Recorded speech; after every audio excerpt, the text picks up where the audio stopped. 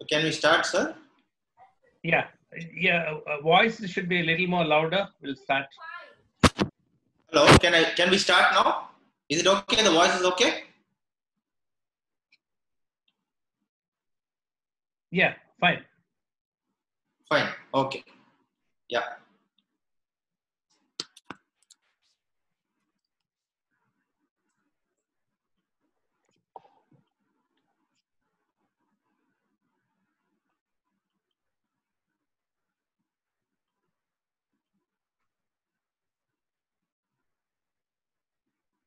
Hi, welcome back.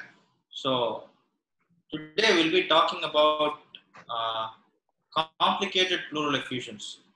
It's a more common topic, and many a times we don't know actually what we need to do when and all that. So in an attempt to dispel all these doubts, we'll talk about complicated pleural effusions from a surgeon's point of view. I might not be discussing much about the biochemical aspects and all, but from the surgical aspects, we will talk about complicated pleural effusions. So this talk will be divided into five parts. So I'll be talking about the why we need to talk about this, the what, when, and the who, management options that are available, when does the surgeon come in, and then last, how I do it. Why do we need to know about this topic at all? What is so important about complicated pleural effusion? You just see an effusion, you drain it, and you really don't need to worry much about it. You just put him on ATT. That's what's pretty much happening in our world, or in our country rather. So let's see why.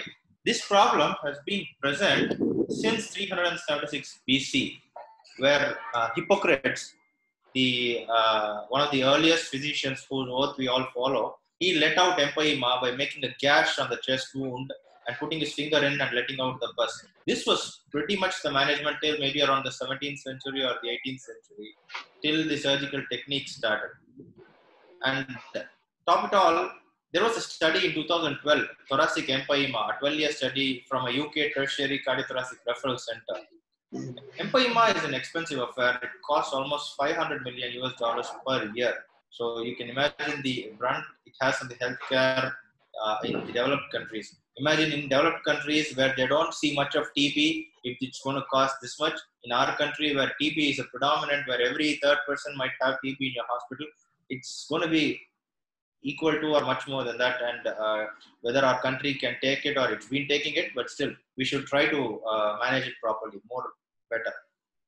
And then the morbidity of parapneumonic effusion or complicated effusion is going to be almost as high as 15 to 25%. They're going to require some kind of surgery. Surgery is an economic burden not only for the family, and it's like the hospital beds are going to be occupied and the relatives will be coming and going.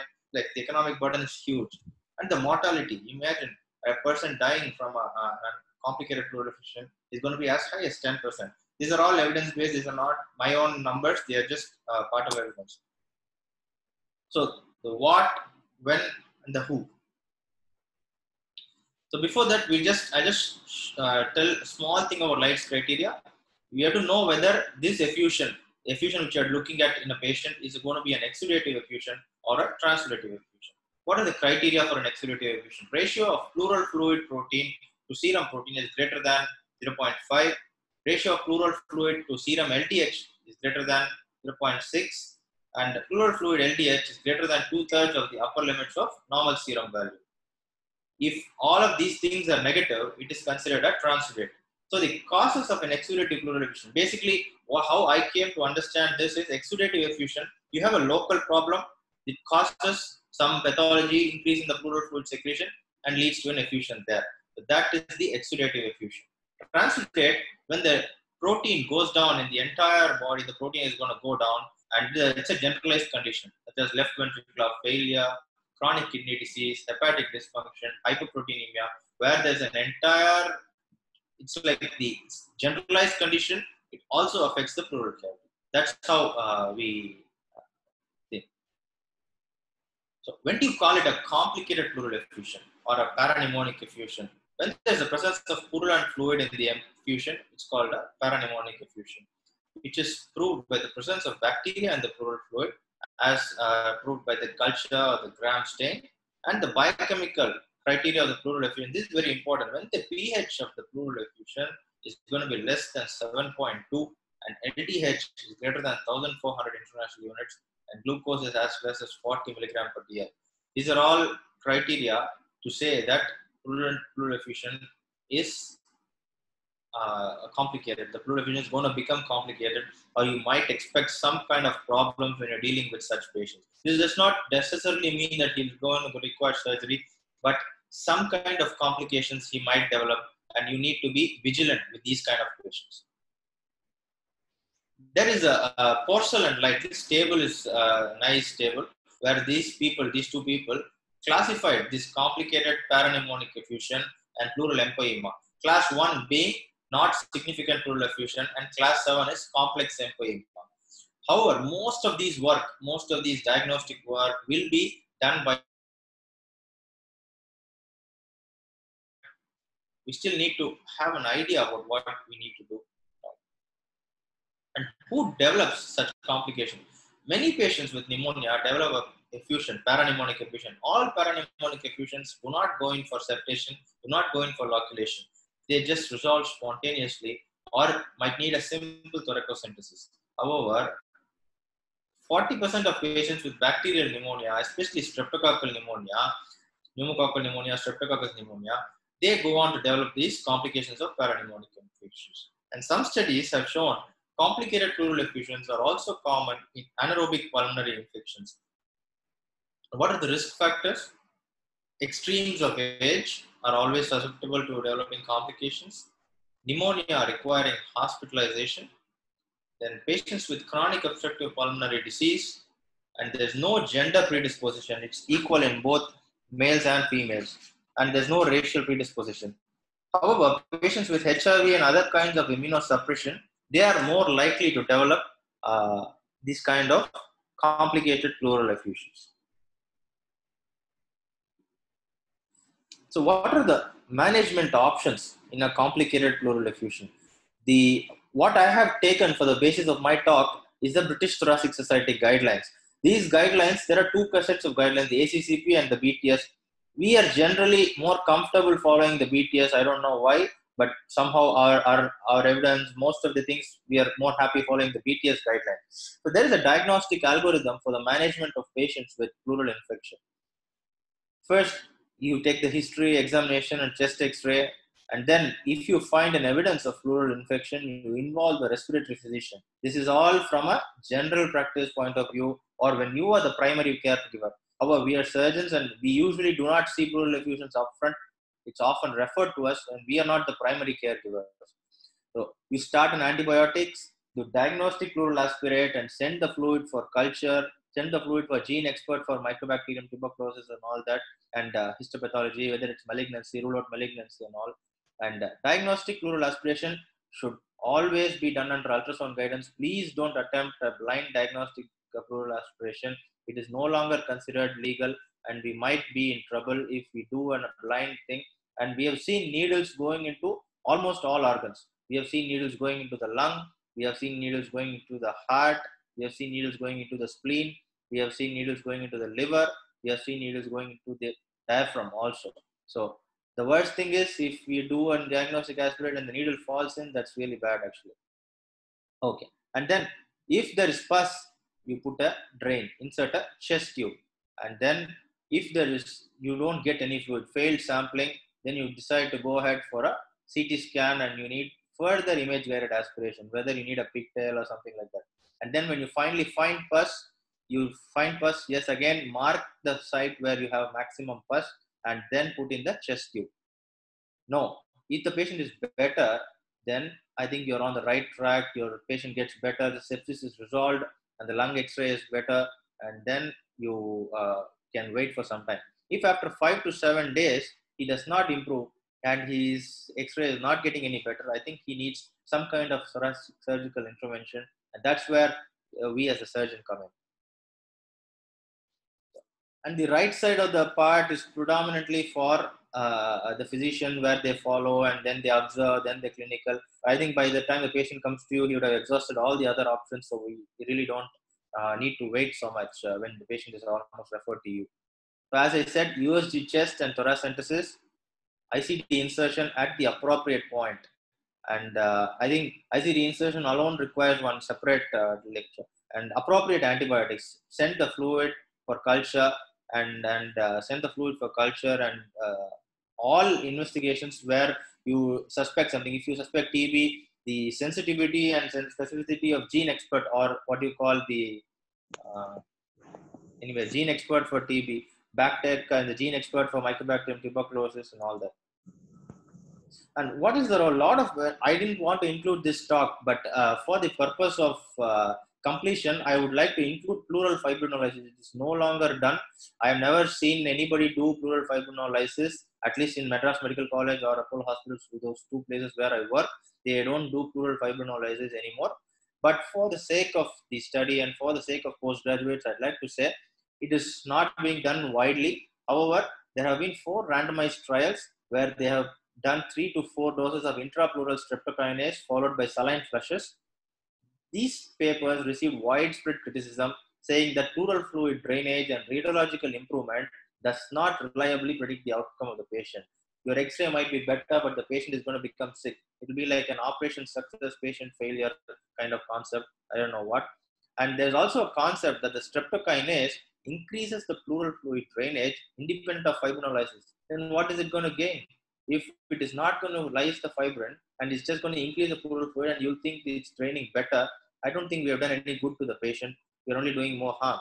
And all of these papers had a very low number of patients and a non-uniform selection. There was no proper randomization and all. At least that's what the reviewer said, not me. Non-uniform selection. There was one paper called MIST-2, the multi-center intrapleural sepsis trial. This was a randomized trial of intrapleural TPA and DNase in pleural infection. This study was different because they had a slightly larger sample size, around 218 or something. I'm not exactly sure. I forgot the number. They used a combination of drugs, TPA and DNase. They found at the end that there was an improved radiological outcome and there was a 4% surgical referral and a slight reduction in the hospital stay for these patients. But 4% surgical referral, imagine, out of 215 patients, 4% is like nothing but something around 8 patients or 10 patients, you might have avoided surgery. My personal opinion, the numbers do not favor intrapleural fibrinolysis, and I really don't think we should go ahead with intrapleural fibrinolysis. And that's what the British guideline, BTS guidelines, make it very, very clear.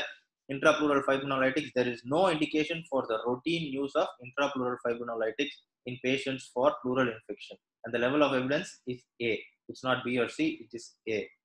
So then they call us, they call the surgeon. What we do when we see this kind of patients. There are 3 stages of empyema. Stage 1 is the exudative stage. Stage 1 is the exudative stage, and stage 2 is the fibrinopurulent stage, and then stage 3 is the organizing stage, where most of the cases, the neglected cases and everything, they come to us. Stage 1 and 2 is usually seen by the pulmonary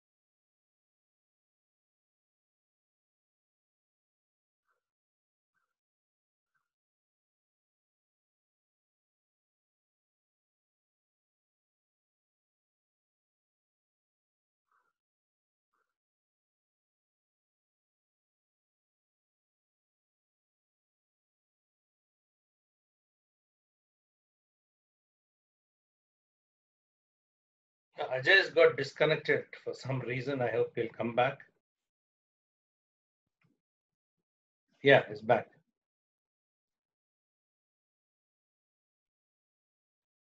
Hello. Yeah, I Ajay. don't know what happened. I think, It's okay. You have to put your camera on. Oh, yeah. yeah. Can you Right, continue, right. sir? Yeah, fine, fine, fine. Yeah.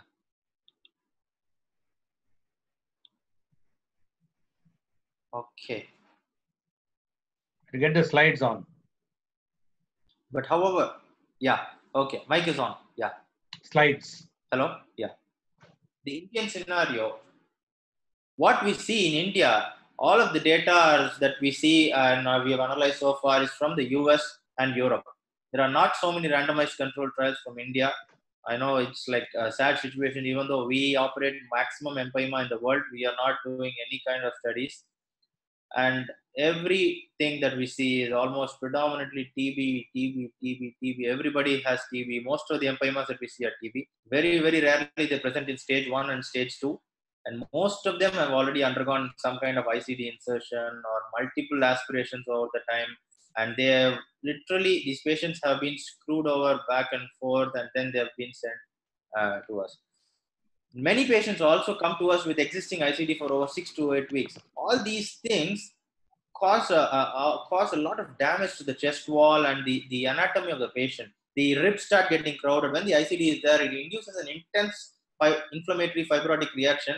And when you put the ICD, the patient will be like this. Afterwards, the patient will just, because of the pain and the chronic thing, he'll come to you only like this. He can't even become straight. There's an acquired scoliosis. He'll develop an acquired scoliosis. And most of these patients have the sixth-hand pleura with the corticopleuritis. And many of them, there's one more problem that is very, very peculiar to the Indian population. We get a lot of BPF, bronchopleural fistula.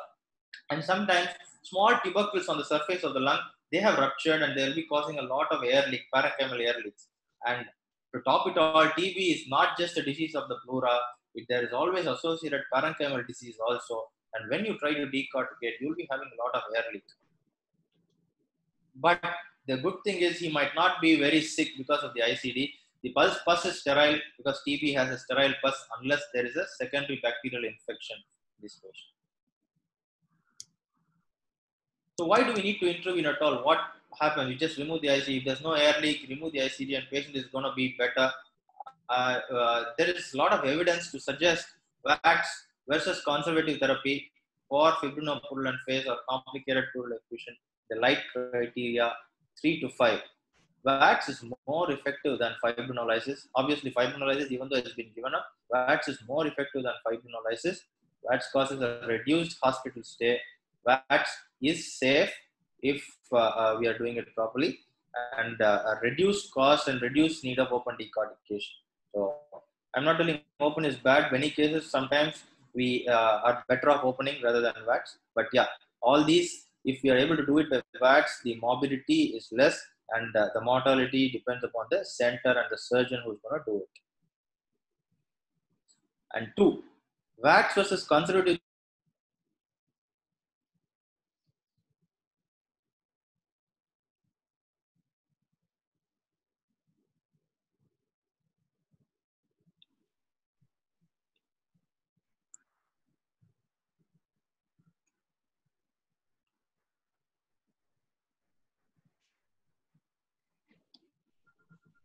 Can you see me? Yeah, yeah. Yeah. Yes. Okay. Okay. Untreated chronic empyema, as I said, causes chronic volume loss. As I said, there's an acquired scoliosis, the ribs start getting crowded, and the patients develop a lot of pleuritic chest pain. And in long run, young patients develop a lot of respiratory compromise, and that part of the lung or that entire lung becomes unusable, leading to a loss of respiratory function.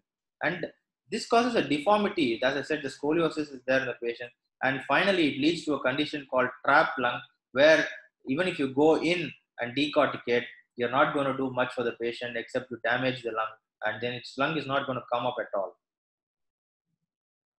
So this is a simple flow chart which we can think of for managing complicated pleural effusion. So when there is a complicated pleural effusion, we drain, there is no resolution, we directly go in for a wax or an open decortication. And when there is a corticopleuritis at presentation, when there's a stage 3, corticopleuritis means thickened empyema. When there's a stage 3, you directly go in for video-assisted thoracoscopy or thoracotomy and pleuropulmonary decortication. And simple X-ray alone is not enough. You definitely need a CT chest with a contrast enhancement because we need to see the pleura. So what are the options available for management of complicated pleural effusion? We can do a single puncture thoracoscopy for stage 1 and stage 2 empyema. Then we have wax decortication. We have open decortication, which still has a role in our Indian scenario. We do get across a lot of cases who require open decortication, and these two I have mentioned because even though we don't do it very often, it still has a role in the Indian scenario. Open pleural window, and where when the patient is very sick, you just go in, take him to the theater, give mild sedation, resect part of the rib, and then come out. It's just like doing a open, just open the pleura to the atmosphere and let the pus out, and then doing a thoracoplasty. This is a beautiful diagram that I came across online. It's the reference is given below, where stage 1, stage 2, and stage 3. Stage 1 in the exudative space, simple drainage alone might be enough. And however, sometimes stage 1 you might require a fibrinolysis and wax. Stage 2 in the fibrinopurulent phase, it's better off you go for a decortication. And in the organizing phase, it's better to go for a thoracoplasty or go for a decortication only. This open window thoracostomy and thoracoplasty are reserved for patients who are not fit for any kind of radical procedures and can do only palliative procedures for them. Then you go ahead and do a open window thoracostomy or a thoracoplasty. So what do we do in our setup? So the first thing is the anesthesia. It's very important. A pre-op bronchoscopy is very important because you need to see whether there's any active air leak in these patients and all. Anesthesia is why a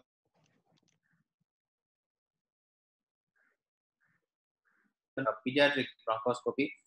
It's very important to confirm this position both in the supine and lateral position, because when in supine position, the tube might be in position. After the lateral position, the anesthetist will pull the head one direction and the surgeon will try to twist the patient and making him lateral. This time the tube can get dislodged and this can cause problems during surgery. So it's always better to confirm both in supine and in the lateral position.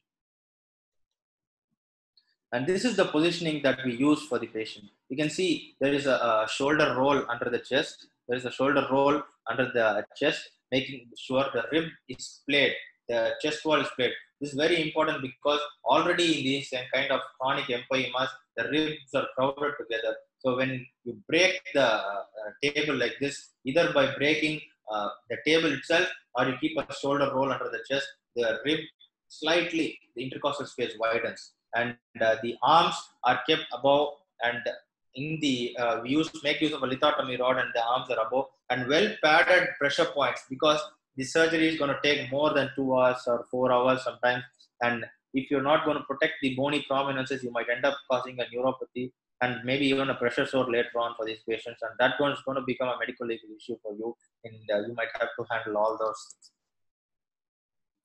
So the two types of approaches are there for wax. We have an anterior approach and a posterior approach. I am a proponent of the anterior approach. So I stand in front of the patient. The camera is kept behind the patient. And if you have two cameras, if your system has the luxury of two cameras, you can then use. If your system has the luxury of two cameras, you can have one on either side and ask your assistant to hold one camera and all that. So ports, the best method of putting ports for empyema thoracis is to pre-operative ultrasound, marking the port site of empyema and trying to enter it there. However, many of times what happens is because of the ICD, the fluid has either drained or it is not, you are not able to get a proper window to mark the ports. So what we have done is, I usually go in a single utility incision in the fifth space, and the camera and all instruments initially go through the same port. However, it is individual. It's very important to individualize for each patient, and the preemptive analgesia is given Local anesthesia is infiltrated at each port.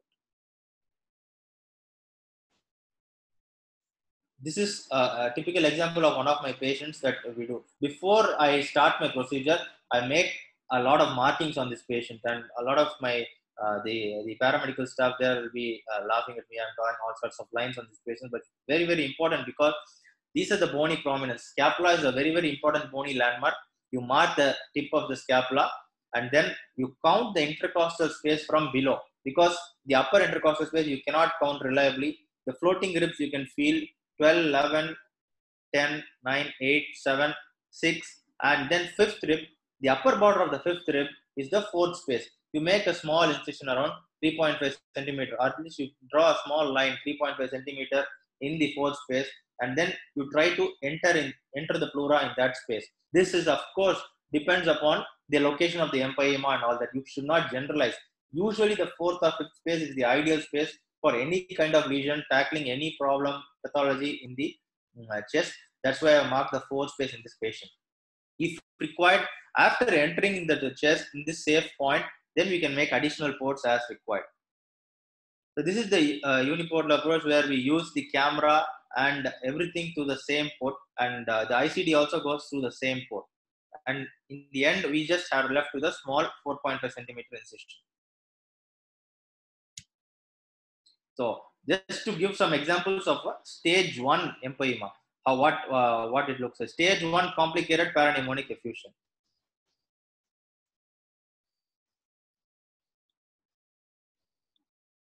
So you can see small fibrinous exudates are there. It is stage 1 going in for a stage 2. So no time it will go in for a stage 2. This was done using flexible thoracoscopy, flexible pleuroscopy. You can do a small adhesiolysis also if you want. And then for diagnosis, you can do a pleural biopsy in the same sitting for these patients. That is the idea of doing. It is more of a diagnostic procedure, and you combine it with a therapeutic aspect so that we can do. So as you can see, we're doing a pleural biopsy using that.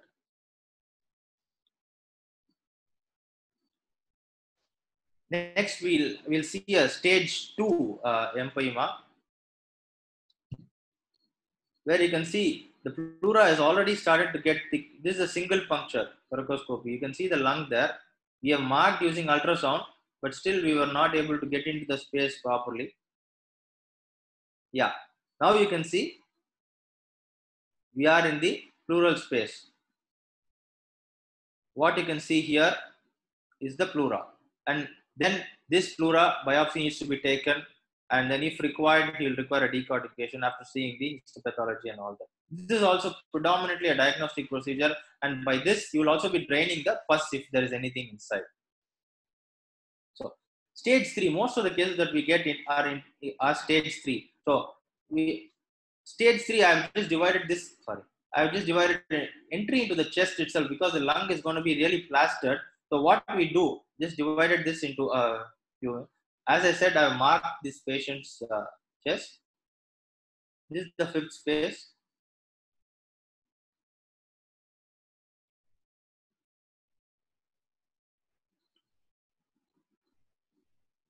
After opening, you put your finger in, release the adhesions. With your finger, once you release the adhesion, the lung falls down. This has to be done very carefully. Otherwise, you are going to injure the underlying lung.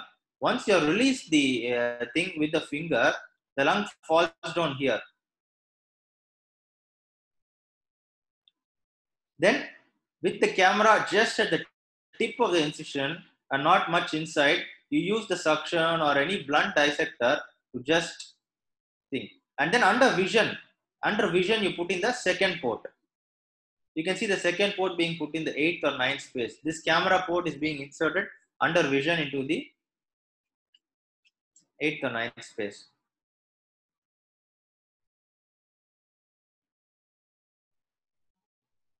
What you're seeing here is the diaphragm.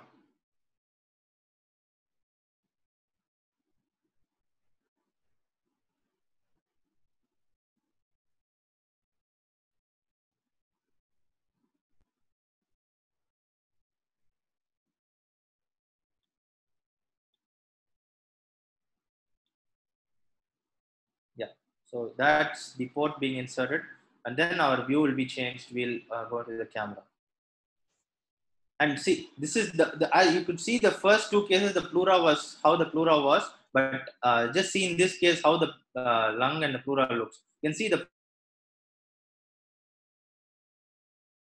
I'm just incising with the diathermy.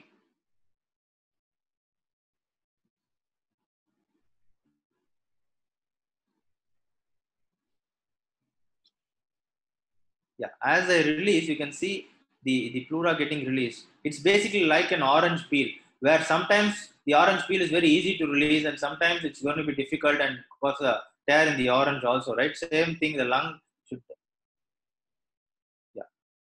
See there, that is the pleural space, and then you hold it by some kind of an instrument and grasper, and gently start dissecting it. A combination of blunt and dissection and some kind of energy device, if required, you can use it. See there, you can see in this patient, in this particular patient, it's coming easily. The pleural peel is coming easily. You just make multiple cuts.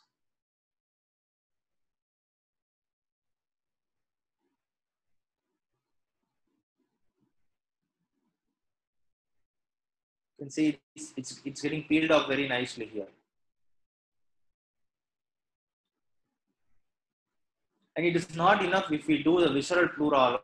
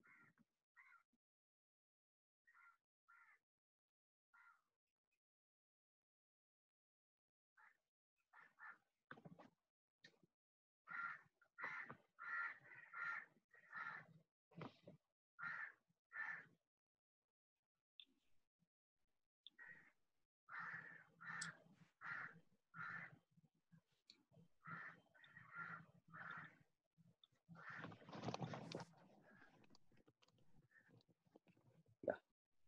You can see how the, hello, can you hear me? Yeah, Hello? yes. Yeah. You can see how thick the parietal pleura is.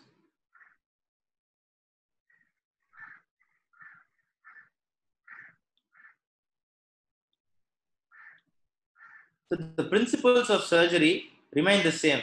You need to remove the visceral pleura. You need to remove the parietal pleura. You need to remove hilum to hilum. You have to prove from the hilum anteriorly to the hilum posteriorly. Or on the left side, you can stop when you see the aorta. On the right side, you can stop when you see the azygos. That's the general rough rule where you can do that. But it's preferable to do from hilum to hilum. Just because we are doing a surgery by wax doesn't mean you can do whatever you can and leave the rest to for nature to take its course. No, if you are not able to get any part of the pleura, then you need to open and complete the procedure. It is not because that you are doing by wax you are able to leave behind.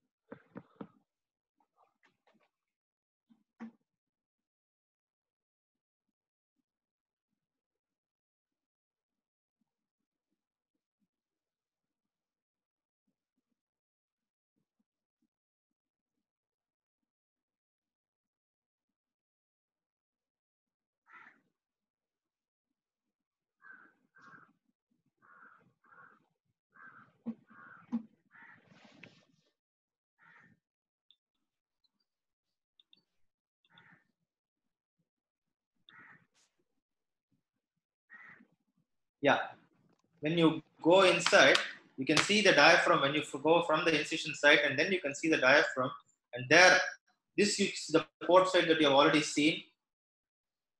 You take that port site out, and then this is basically what we are doing it through the uniportal pathing. Make small incisions and be very careful not to damage the lung whenever you are doing all this.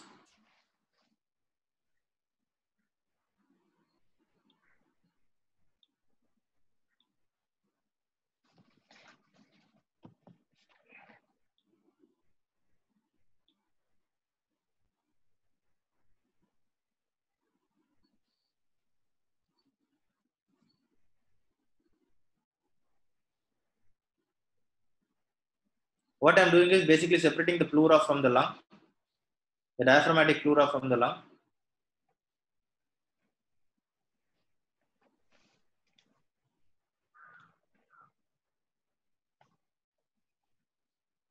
So you can see the lung and the diaphragm getting separated.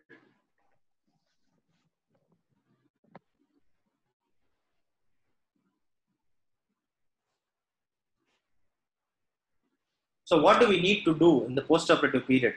This is very important. Our job does not end with just finishing off the decortication. We need to send the fluid and the pleural tissue or both for histopathological examination, microbiological examination, because microbiological examination in some places does not include tuberculosis testing. So we need to send the fluid and the tissue for gene expert, and then TB stain and culture. TB culture is very important because sometimes, very rarely, you can pick up atypical mycobacterial infection where your gene expert might be positive, gene expert might be negative, the TB stain might be positive, and your so it does not correlate. Gene expert is negative, but your TB stain is positive. Then you in the culture, if you don't follow up with the culture, these patients might end up with atypical mycobacteria. And in very rare cases, if you're suspecting a fungal empyema, very sick patients, or post aspergilloma rupture, or a most mucormycosis which is ruptured into the pleura and all that stuff,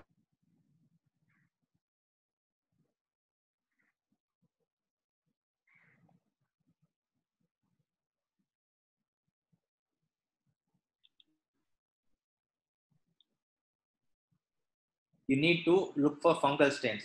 And very important thing, a decortication, the lung has been collapsed for quite a long time. So even though you have released it under anesthesia, when the anesthetist is going to give the positive pressure, the lung will appear to be expanded nicely. You will be happy, anesthetist will be happy, your assistant will be happy. However, in the post-operative period, when you see the x-ray, will look almost similar to whatever it was in the pre-operative thing, except that it does not have that empyema fluid, which means once the positive pressure is out and the patient is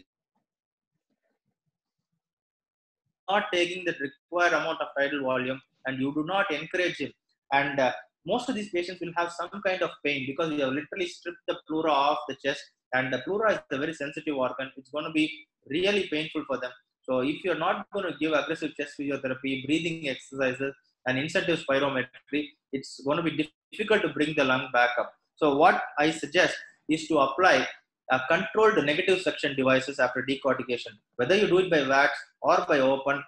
If you have the facility in your hospital, you get high flying devices such as the medulla. Have the facility in your hospital to get high flying devices such as the medulla. It is better to use the medulla, but it's going to be a costly thing. And what is the basic 3 bottle system or whatever works. Or if you have the access to the atrium drain, also you can use this. This drain is connected to the negative section, and you can see the bubbling here in this chamber C, where this denotes the air leak. There is grade 1 to grade 5 air leak. This patient has a grade 1 air leak, and this is connected to the suction. It's a controlled suction, and it does not cause damage to the underlying lung. However, in many places this is not available. Even in Apollo, sometimes we might not be able to get our hands on it. This was actually taught to me by a OT brother, OT, not the OT brother, surgical institute brother, where he told me how to do a simple 3 bottle suction, what they use for cardiac surgery sometimes. So this is a simple 2-bottle ICD ROMSES which is available routinely in all the hospitals. And this is a pediatric ICD bottle which I have shown here in the small bottle. And these two outlets are connected using a Y, and then that is connected to the suction. Basically, when you apply suction directly on the lung, it is going to tear your lung parenchyma, and whatever little air leak was there is going to like literally tear, and everything is going to thing. But when you apply it through the simple single bottle also, the suction is diffused, and it's not a very accurate method of maintaining suction. It's a very crude method, but it definitely works nonetheless, whatever. So what are our cases? We have had around 39 cases of stage 3, and now I think we had one mortality, and the mortality was due to bleeding. The patient was a CKD patient, and we had to convert in 4 patients. And 4 patients had a non-expanded lung, without any air leak. This is a very peculiar thing that we can see in tuberculosis patients, where there is no air leak, there is no fluid, there is the ICD is functioning, but there is lung is not expanded completely. There's a small space. So we just remove the ICD and we send them home and ask them to do chest physio. And such patients usually get better with time. These are all like very short-term follow-ups. We don't have any long-term follow-up data. But the complication that I'm dreaded about is the air leak. Air leak is a very, very distressing complication for both the surgeon as well as the patient and his attenders. For us, we know air leak is eventually going to stop once the lung expands and sticks to the chest wall. But for the attenders, every time he breathes, every time he coughs, it's going to be leaking air, and then the bubbles are going to be coming, and the sound will be there. Blah, blah, blah, blah, that sound will be there. It will be very unsettling for the attender, especially when you're going to connect the patient to a suction. It is going to like really do even more problems for the patient, and the sound will be more actually when the suction sound will be there, and this bubbling sound will also be there. So you need to counsel the patient preoperatively that you have to expect some amount of air leak in these post decortication patients. This air leak will eventually stop. However, if the air leak is present for more than 5 to 7 days, it is termed as a persistent parenchymal air leak. Air leak should not be confused with a bronchopleural fistula. Bronchopleural fistula also you will be leaking air, but there will be a continuous bubbling. Every time the patient talks, every time the patient breathes, whether it is inspiration, expiration, or forced expiration. Our parenchymal air leaks or small soap bubble appearances will be there in the chest tube and the ICD bottle. This should not be confused with bronchopleural fistula. Bronchopleural fistula is a serious problem that requires surgical intervention most often, either a lobectomy or a PPF closure with a flap or a patch or something. Our air leak, persistent parenchymal alveolar air leaks, usually settle down with time, and then they get better as the thing. Once the lung expands and adheres to the chest wall, all these air leaks settle down. So what do we need to know about why we have given such a big thing is because we need to educate the primary caregiver. Most of these pleural effusions get concentrated in a lot of primary caregivers, which can include your general practitioners, include your pulmonologists, your general medicine, and all this. The first thing that comes to their mind when you see a pleural effusion, they always think of TB. They don't even aspirate it sometimes. They just put the patient on empirical ATT, and then they land up with complications. Then they try to aspirate. Then they screw up further. These patients get distressed, and then they come back to us. So we need to educate the primary caregiver about non-operative and operative management of empyema. And if timely intervention and referral is not going to be done, then we lose a lot of valuable time. And for the patient, it's going to be very, very difficult because, as I said, he roams around with an ICD for around 3 to 4 months with pain, and then the ICD eventually slipping out and causes excoriation of skin, and then the chest wall becomes deformed, and there's a huge scar. As you can see in one of the pictures that I had shown, you can see this patient had a bad scar tendency. You can see the first I marked here, the previous ICD site. They have put such a high up ICD for a pleural effusion. I don't know, it's almost in the fourth space. In the axilla, they have put the ICD. And then the one that we have put the incision in is the second, fifth intercostal space. We have put the access incision. And then the camera port. You see how he has a bad tendency to form scars.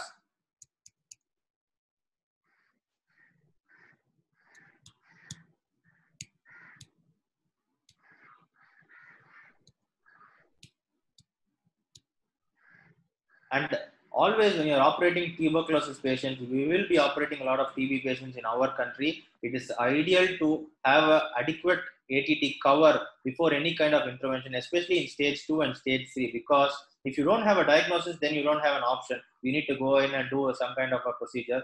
If you have a diagnosis of tuberculosis and you still have an empyema, it is better to ask the patient to take at least 6 to 8 weeks of ATT, complete the intensive phase of ATT, and then go ahead and do a surgical intervention. Because this ATT is if you take the patient in the active phase of the disease, the lung is going to be really friable and inflammation is going to be high. You'll end up tearing the lung at many places and cause a lot of parenchymal ARDS. And always in practice, you try a minimally invasive approach before you go to open surgery, because the pain is less, the morbidity is less, patients are back to work in no time. However, in our country, the whether this is going to be applicable, whether in our subset of patients is going to be applicable, it's entirely up to you. Because most of the time, whenever a surgery is being done in an Indian patient, uh, the family forces rest upon him, family forces the convalescence upon him, and he's made to sit at home and not allowed to recover actually. Even though he's been done by VATS, he's just made into a sedentary lifestyle and thing. So it's up to you. You have to individualize for these patients before you take. But my take on this is try a minimally invasive approach before going for any kind of open surgery. So that but just at the cost of minimally invasive, never try to compromise on the principles of surgery, because minimally invasive might be as rosy as it gets, but open surgery is the route. So you need to, in case you're having a problem, never hesitate to open or anything. I'm just telling minimally invasive because minimally invasive will be less painful for these patients. Yes. So I'd like to take any questions or any points that needs to be answered. I'll conclude my talk, sir, with this. Yeah, sure.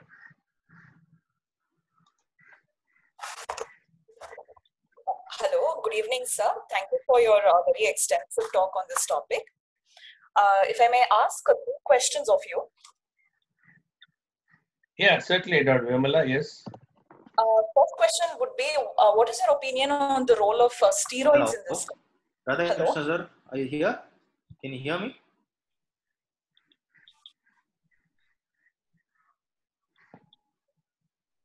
Hello. Ajay, could you get the question, Ajay? Hello? Hello, sir. Am I audible? Yeah, you are audible, Dr. Vimala. Just Ajay has to check his audio. Yes, sir. Ajay, can you hear me? Can you hear me, Ajay?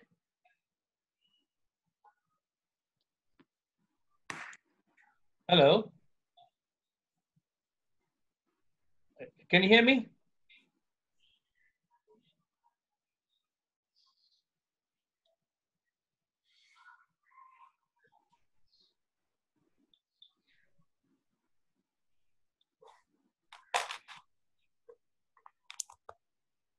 Hello, Ajay.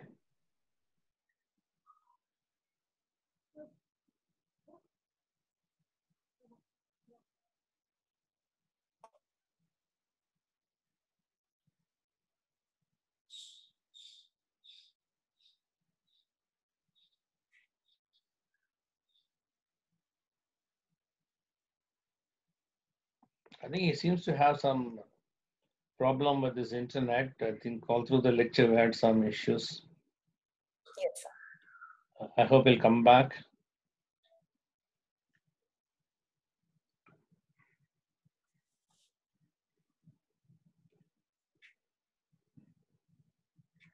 We'll just wait for a while. Yes, sir.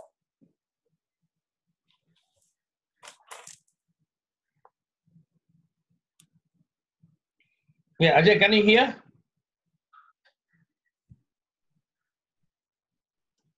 Hello?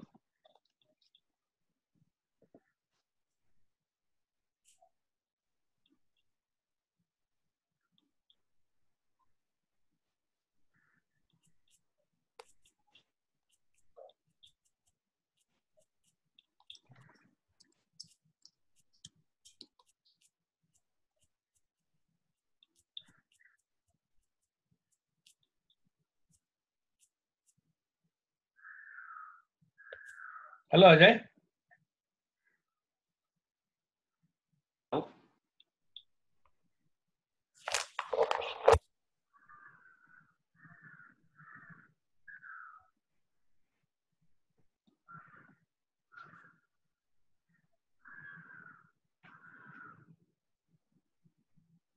Hello. Hello. Can you Krishna hear, sir, can you Ajay? hear me? Dr. Vimala had a question. Hello. Can you hear me? But Dr. Vimla wants to know the role of steroids in his pleural effusions.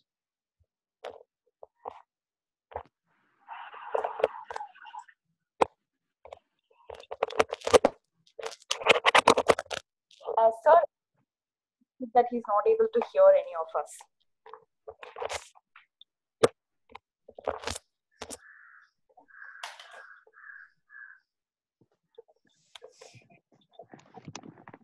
Hello. Yeah. Sir, can you hear us now? Yeah, I can hear you now. Yeah. Yes, sir. What is your opinion on the role of steroids in when we give ATT cover, sir, along with for the treatment for pleural effusion, secondary tuberculosis? You mean with drainage or without drainage? Both situations, sir. Both situations, huh? Yes, sir. Yeah. See, without drainage, I don't think steroids, theoretically, they say it reduces the inflammation and reduces the incidence of loculations and all that. But personally, here in Madras Medical College also, we don't really follow much of steroids. At least the patients that are referred to us, they have not been on steroids at any point of time. So I think it increases the chance of secondary bacterial infection, especially when the patient is on an ICD. It is going to increase your chance of secondary bacterial infection. And one more thing is when your patient is going to be on steroids for a long time, what happens is following surgery, we want the chest wall and the lung to get stuck to each other. But when you are giving steroids, the inflammatory reaction is reduced and the addition does not happen because it's an anti-inflammatory thing and the chance of lung non-expansion of lung might be there. Okay, sir. Thank you so much, sir. I'd also like to ask you how long can we try using an ICD before we refer to CTBS for further management, sir? That's what. If you want to go with the guidelines, it is like 5 to 7 days. If the patient is not getting better, radiological resolution is not there, it is the ideal time to refer to a surgeon. However, it is all individualized and the practice is individual based. But if you see a split pleural sign automatically on an X-ray, or a CT, and then you decide it's already an empyema with a thickened pleura, I really don't think you should waste time putting an ICD and then complicating things. It is better to drain it off surgically. If you are able to do it by medical thoracoscopy, yes. But if you are not able to do it by medical thoracoscopy, I think it's better off being done by a surgeon using bags. Yes, sir. The last question would be, sir, could you give us a few points about the management of malignant pleural effusion as of now, sir? Okay, malignant pleural effusion is an entirely different entity. But yeah, the malignant pleural effusion, whenever you see a patient with a known malignancy who's going to develop a pleural effusion, the first thing that you're going to do is aspirate the fluid and send it for cytology. If your cytology is going to be positive, if possible to do a therapeutic aspiration, I think he's going to be in a terminal stage of malignancy. Let us not do much for him and it's going to only symptomatic relief. Then it is better to go ahead and do a therapeutic aspiration, relieve him of the dyspnea. However, if the fluid volume is going to be really massive, and then you need to go ahead and do in a ICD, intercostal drainage tube.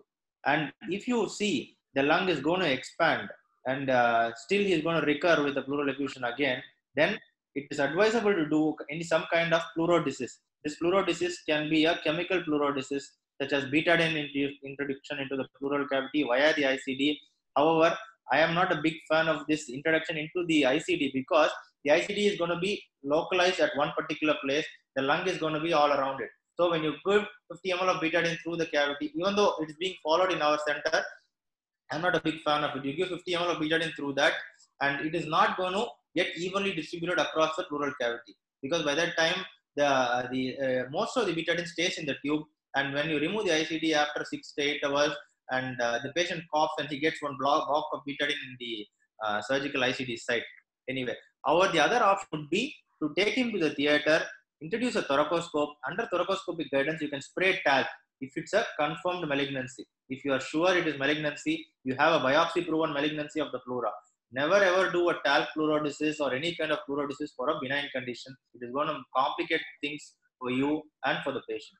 And then, however, in some conditions you will see after the effusion has drained, he has a right main bronchus growth, and then he has a malignant pleural effusion. His right main bronchus growth will prevent him his lung from expanding.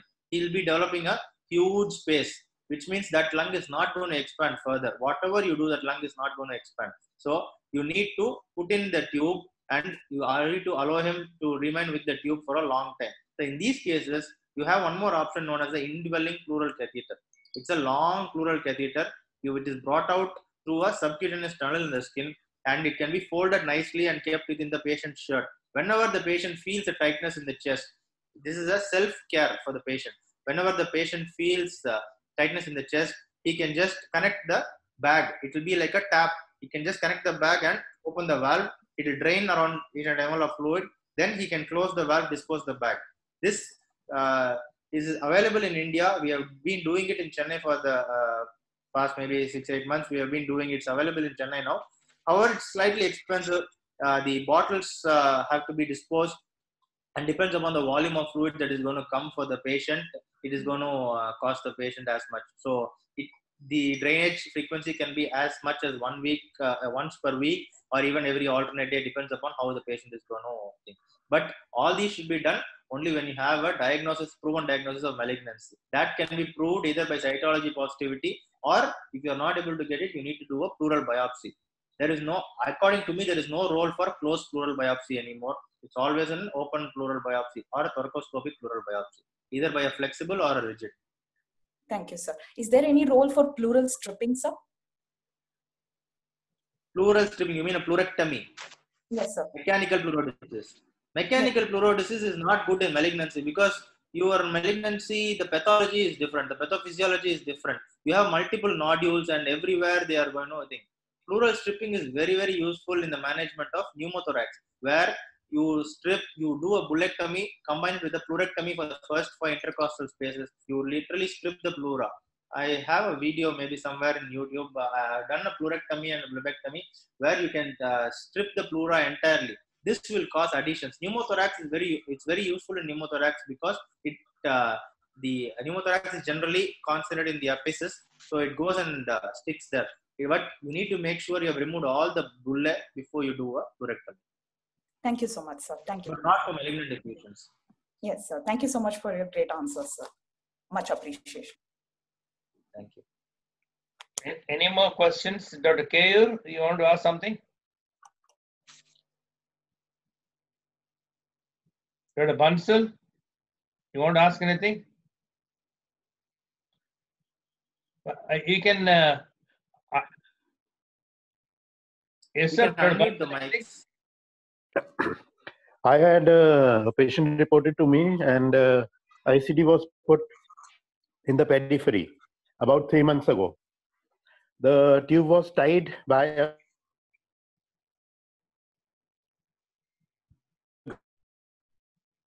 gamcha to his chest, so that it and puts it inside. Oh, your video, I think it got audio got stuck for some time. Yeah. Yes, sir. Bansal. So, as Ajay sir has mentioned, need to teach the periphery, the primary care physicians, the primary surgeons practicing in periphery regarding non-surgical management. I agree and appreciate very much if that could be done. Yeah. It's our duty to educate the primary caregivers. Yeah. Right, sir. That's all, sir. Thank you so much. No more questions. Thanks, Ajay. Thanks for the elaborate lecture and the good answers. We'll see you again tomorrow. What will be our topic for tomorrow? Day after tomorrow, sir. I'll just message you, sir. I've made ready a couple of topics. I'll just send you, sir, by the thing. Okay. Thank you so much. Thanks, everyone who's watching this. Thank you. Thank you, sir. Thank you very much. Thank you, sir.